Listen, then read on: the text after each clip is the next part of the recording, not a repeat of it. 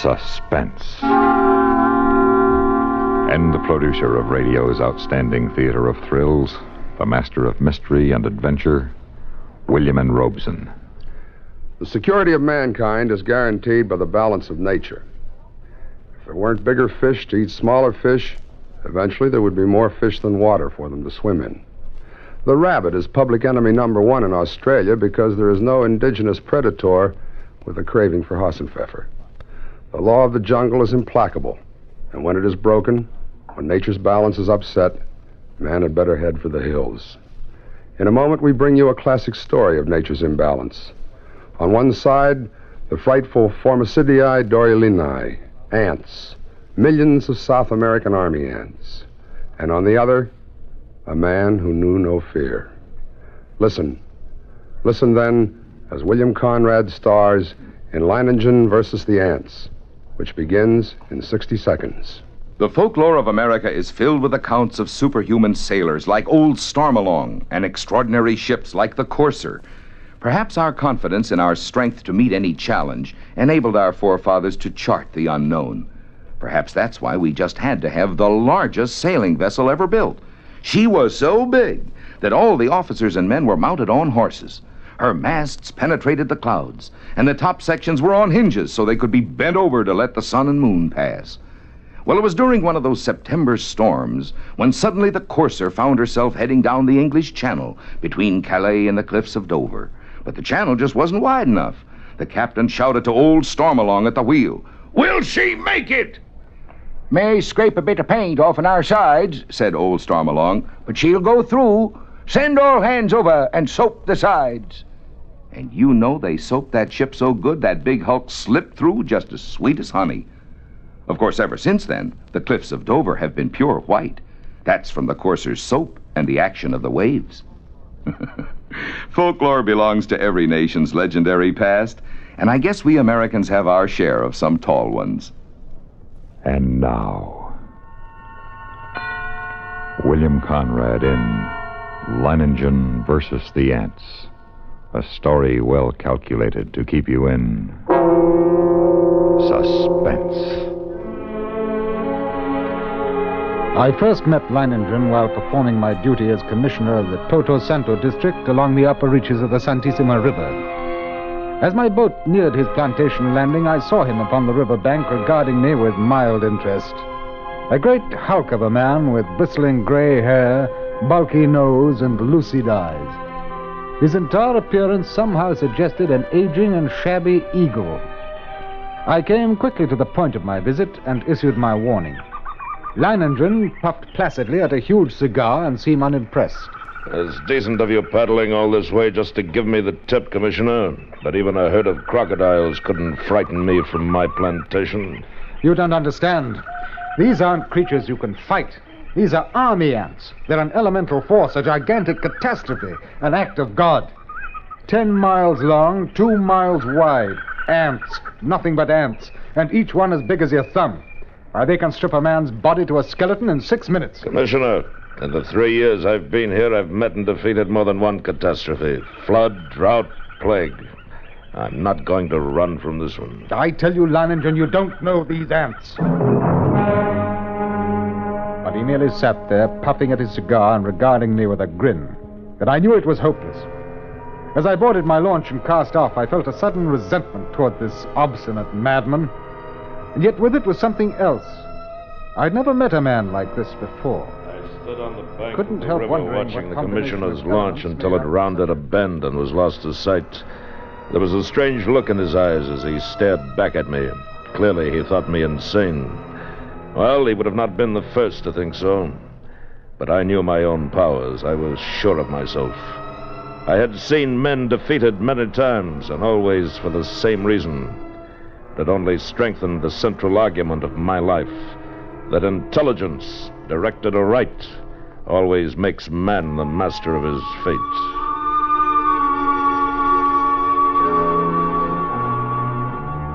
That evening, I called my Indian workers together in front of the plantation house, and I saw their faces go ashen with terror as I told them that the ants were coming.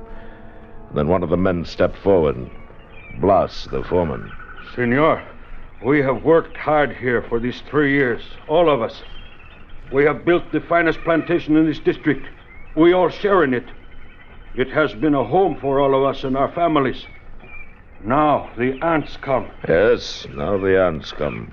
These ditches we dug last year, they were for the ants? They were for the ants. If we moved our families across the river, the ants could not reach them. That's right. Your families would be safe. And you? The ants are mighty. We know what they can do. But we think that you are mightier.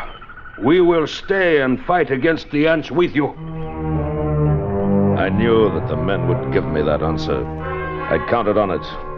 And suddenly I thought of the commissioner and wondered what he would say at such an unquestioning confidence. Would he still think I was insane?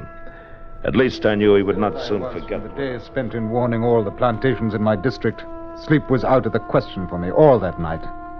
I could think of only one thing, one man, Leiningen. One man who calmly evaluated his chances against a deadly menace, coolly decided he could win, and was willing to stake his life on it, to risk a horrible death for it. It was terrifying, and yet it was fascinating. And when dawn came, I knew that the fascination of that man was more than I could resist. That Leiningen's fight was drawing my mind, was drawing me back toward that plantation and death. And there was nothing I could do about it. I had to go back.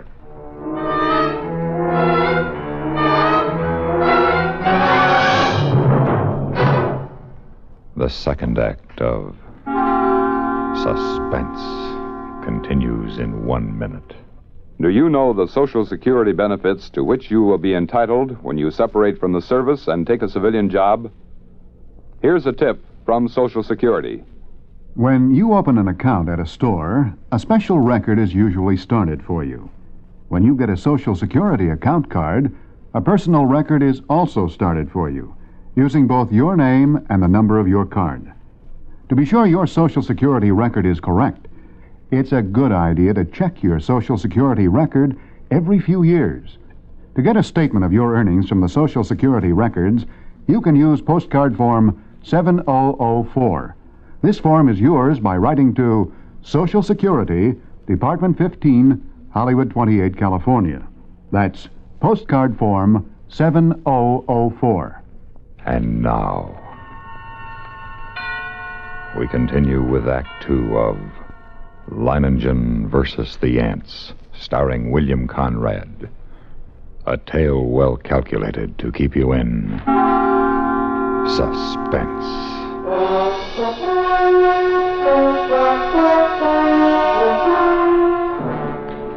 It was 10 o'clock in the morning when I rounded the bend below Leiningen's plantation. I put in at the dock and tied up the launch. And then I saw him standing on the bank above me, arms folded, stubby cigar in his mouth, and a sardonic grin on his face. Back for another warning, Commissioner? No? Back to stay a while, huh? Yes. You don't seem very surprised. I'm not. You expected me? I thought you'd be back. Come along, we'll get some horses. You'll want to ride around the plantation, take a look at the defenses I've rigged. Defenses? How have you had time to... I've always known that sooner or later the ants would come. Well, yes, I'd like to see the defenses. And the ants? We'll be getting a glimpse of them before long, I should think. Yes, and the ants. The defenses Leiningen had devised were quite impressive. Surrounding 3 sides of the plantation like a huge horseshoe was a ditch 12 feet wide. The end of this ditch ran into the river, which formed the 4th side of the plantation. And at the upriver entrance to the ditch, Leiningen had constructed a dam by which river water could be diverted. A large hand wheel controlled the floodgate of the dam. As we approached the ditch and rode along it, I could see that it was nearly full. How do you like my first line of defense, Commissioner? Well, it's reassuring. Like a moat around a castle. Unless the ants know how to build rafts, they won't reach the plantation. But this is the outer moat. There's a better one than this. Come along. We'll go up to the high ground where the buildings are. We can get a view from there. Leiningen. I didn't see any women or children around the plantation, or any animals. Yes, that's right. We moved them across the river. Oh, then even you think that there's danger? Not because of danger, Commissioner. Matter of efficiency. Efficiency? Cuts down on the efficiency of the men if they're worried about their families. Critical situations only become crises when oxen and women get excited. Here we are. See the ditch? Well, it's much smaller than the other. You've noticed how all the buildings are on this piece of high ground. This inner ditch surrounds them, and it's lined with concrete. Yes, but even filled with water, this is no barrier. It's not big enough. Why, if the ants get this far, they'll get no farther. This ditch wasn't built for water, Commissioner. You see the pipes leading into it? See those storage tanks on the hill? Huh? Gasoline. They can throw up a wall of flame. You care to bet they won't like that? Oh, I dare say they won't. Look, Commissioner. Over there on the horizon. Yes, there are your ants. Look at them. It was a sight I'll never forget. Over the range of hills, as far as I could see, crept a darkening hem, ever longer and broader until the shadows spread across the entire slope, and then downward, uncannily swift. And all the grass and bushes on the entire slope was being mowed as by a giant sickle, leaving only the vast moving shadow, extending, deepening, and moving rapidly nearer. They're a hideous lot, aren't they? Oh, Leiningen, we can't last against that. Look at them. Why, they could fill your ditches with their corpses and still have enough to destroy every one of us. We've got to run for it. No. They haven't gotten to us yet, and they never will. Come along. We'd best get back to the men. The hostile army was approaching in perfect formation. No human battalions, however well drilled, could ever hope to rival the precision of that advance. Along a front that moved forward as uniformly as a straight line, the ants drew nearer and nearer to the water ditch. And as they approached, two outlying wings of the army detached themselves from the main body and started marching along the sides of the ditch, no doubt expecting at some point to find a crossing. And during this hour-long flanking movement, the main army remained still. Across the scant 12 feet of ditch, I stared at them, and they seemed to stare back at me.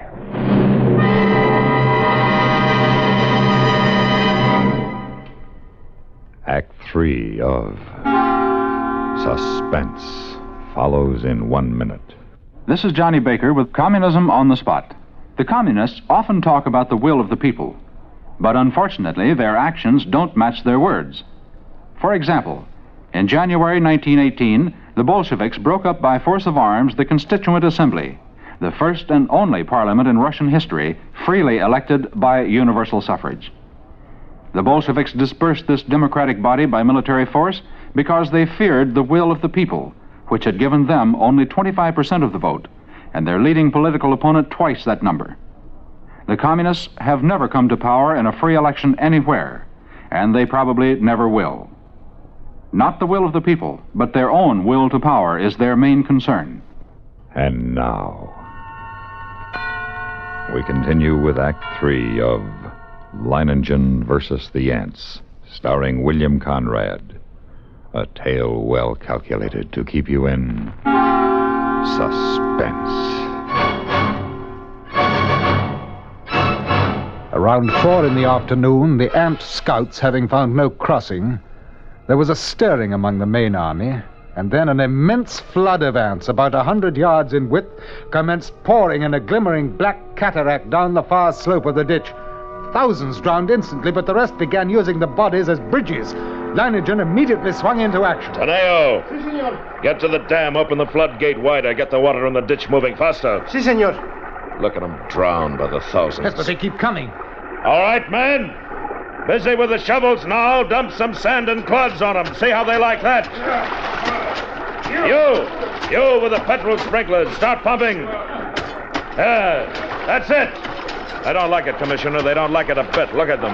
Yes, but how about the ones on the far side of the ditch? Whole clumps of them rolling into the water. The rest are using them for bridges. Yes.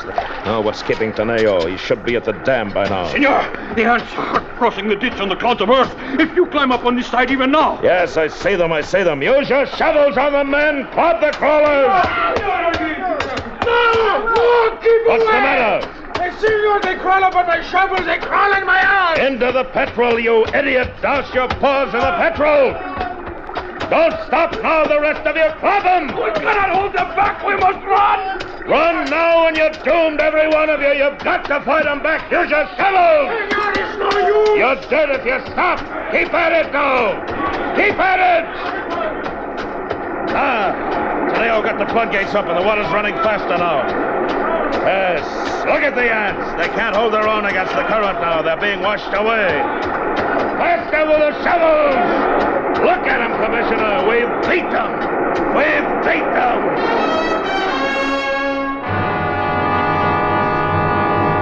It was true. Leiningen had won at least the first round. The floodgates were left open to forestall any night crossing. I allowed myself to hope that the ants would go on, would pass us by.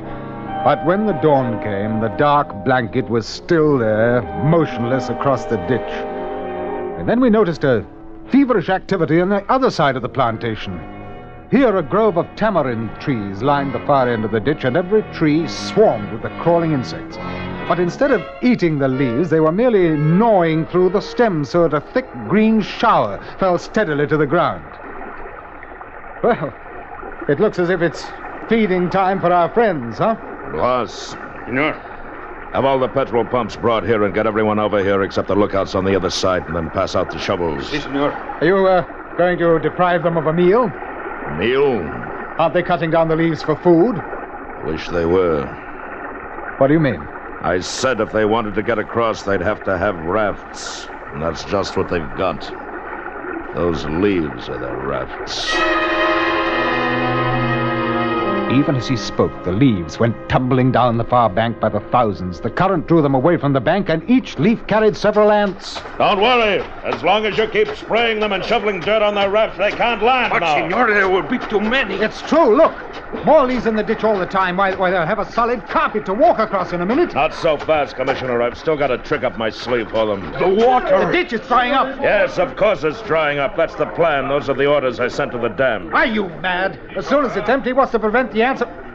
Look, the water's way down. It's almost dry. They'll be able to come across the bottom. They'll not make it if the man at the dam carries out his orders. He should have opened the gates again by now. To flood the ants? Yes, right. What a chance to take if anything should happen. Here comes the water.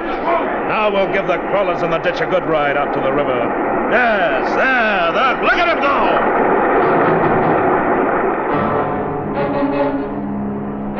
Leiningen's tactics were successful. At first, the violent flow of water raced through the ditch, overwhelming leaves and ants and sweeping them along. 3 times the ditch was emptied. 3 times the ants raced across the bottom, and 3 times the water, arriving just in time, carried them away. But the 4th time, as the water lowered nearly to the bottom of the ditch, we waited in vain for the rushing waters. And then... Senor! What's the matter? What's gone wrong at the dam? The ants. Just as the man at the dam lowered the water almost to the bottom, the ants attacked the dam. Before he could open the floodgate, he was almost surrounded. He ran. The ants kept coming. They were across the ditch. Leiningen stood motionless, absorbing the news of his defeat without a word. Then he raised his pistol and fired 3 shots in the air. The prearranged signal for all the men to retreat instantly to the second line of defense, the concrete-lined ditches 2 miles from the point of invasion. Soon after we arrived there, the natives commenced straggling in, silently. Leiningen waited until all of them had gathered, and then he spoke to them. Well, lads, we've won the first round, lost the second. But we'll smash the crawlers yet. Anyone who thinks otherwise can draw his pay and push off. There are rafts enough on the river and plenty of time still to reach them. You stay then. Good. Thank you, lads. And you, Commissioner? I can't persuade you to give up the fight. You cannot. Well, then I stay too. Yes, I knew you would. Senor, a few of the ants have reached the ditch. They're trying to get across? No, senor, not. I didn't think they would. There's plenty of food out there for them. Food I've spent 3 years in raising. It ought to last them until morning anyway. Yes, we were safe for the moment. But the next morning, the black swarm was solid around us. and their shock troops were hard at work. They were dropping shreds of bark and twigs and leaves into the petrol-filled ditches, forming a floating bridge across the surface of the liquid. Leiningen stood silently watching this operation, and I could see a grudging admiration in his face. Then, after several hours, the attack came. Down the ditch they poured, thousands of them, and across the bridge of twigs, rapidly approached the inner side. Leiningen sat motionless watching them. Leiningen, for the love of God, don't sit there like a statue. They'll be on us in a moment. Let them fill it first. Now. All right. Everyone back from the ditch. Go on. Ross, hand me the torch. Now, we'll see how our friends like a little heat around them. Flames from the ditch shot into the air, devouring the ants by the millions. It was some time before the petrol burned down to the bed of the ditch, but when it did, the devils came back for more. Again Leiningen fired the ditch to destroy them, and still again they came on. But at each successive firing, the task of the ants grew easier because of the film of ash which now covered the petrol. And as they returned to the assault time after time, a slow, sickening horror crept into my mind. I looked quickly at Leiningen and then at the gasoline tanks. He read my gaze and nodded slowly. That's right, Commissioner. We could hold them off forever if our supply of petrol was unlimited. But it isn't. We've got enough to fill the ditch once more. And then? Piccolo! Piccolo, come back! Now the idiot jumped the ditch. He'll never make it to the river. Piccolo! Come back! Merciful God, he's... It's too late. Blas! Keep the men back with your gun. Don't let anyone else try for the river. Leiningen, isn't there any way at all? We've got to do something. We can't... There must be a way. There must be. Yes. Yes. What is it? We'll flood the whole plantation. Flood? But how? We've got to close the floodgate at the dam. That'll do it. You're mad. The dam is nearly 2 miles away. 2 miles of ants. Lads, listen to me. Listen, lads. I'm proud of you. Now there's still a chance. By shutting the floodgates in the dam and flooding the whole plantation from the river. The moment I'm over the ditch, set fire to it. That'll allow time for the flood to wash away the ants. And then all you have to do is wait for me. Why, it's impossible. You can't get to the dam, let alone get back. That's where you're wrong, Commissioner. I'll get there, and I'll get back. Take care of things while I'm gone, huh?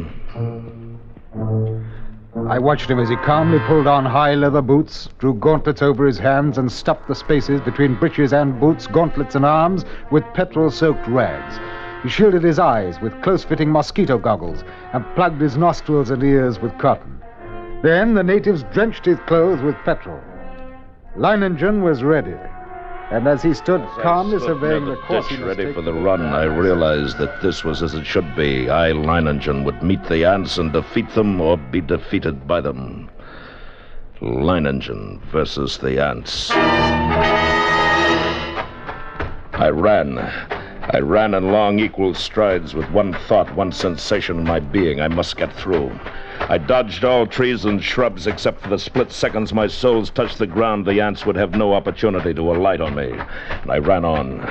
I was halfway to the dam before I felt ants under my clothes and a few on my face.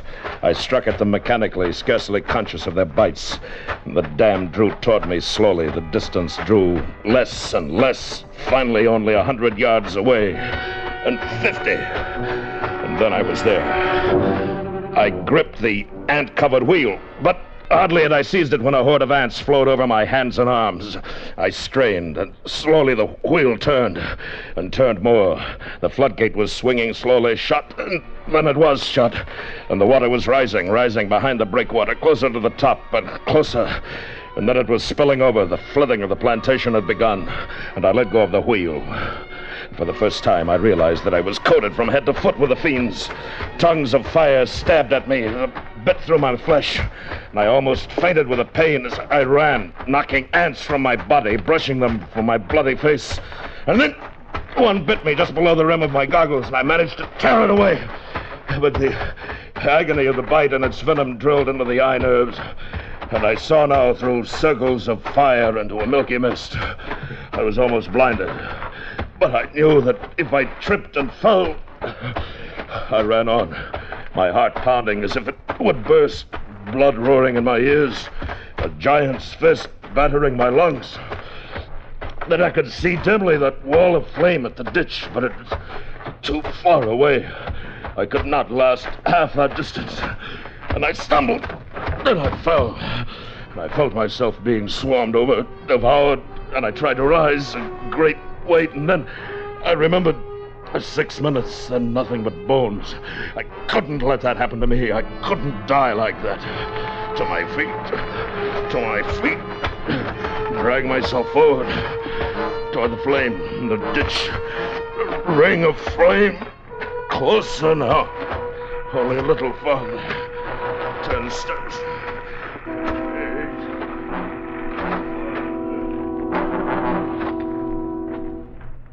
8. It seemed we had waited for hours, when all at once, through the blazing ring around us, an apparition hurtled and fell full length on the ground. Leiningen, alive with ants, unconscious, with blazing eyes and lacerated face. We rushed to him, stripped off his clothes, and tore at the ants that covered him. His body seemed almost one open wound. In one place I could see a white bone. Later, as the curtain of flame lowered, I looked out where that blanket of ants had been and saw only a vast expanse of water covering the entire plantation. The ants were gone, drowned, and Leiningen had won.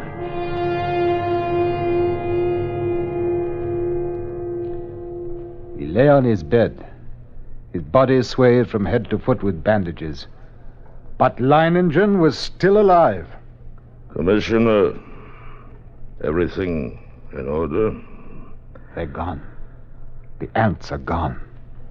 I told you I'd come back. Even if I am a bit streamlined. And then this amazing man grinned, shut his eyes, and quietly fell asleep.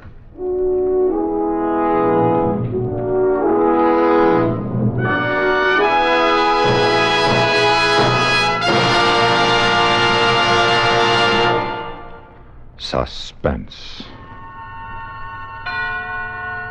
in which William Conrad starred in William N. Robeson's production of Leiningen versus the Ants, adapted by Robert Reif from the original story by Carl Stevenson. Listen again next week when we return with Man from Tomorrow, starring Frank Lovejoy. Another tale well calculated to keep you in suspense. Supporting Mr. Conrad in Leiningen versus the Ants were Ben Wright, Lou Merrill, Donald Buca, and Don Diamond. Suspense.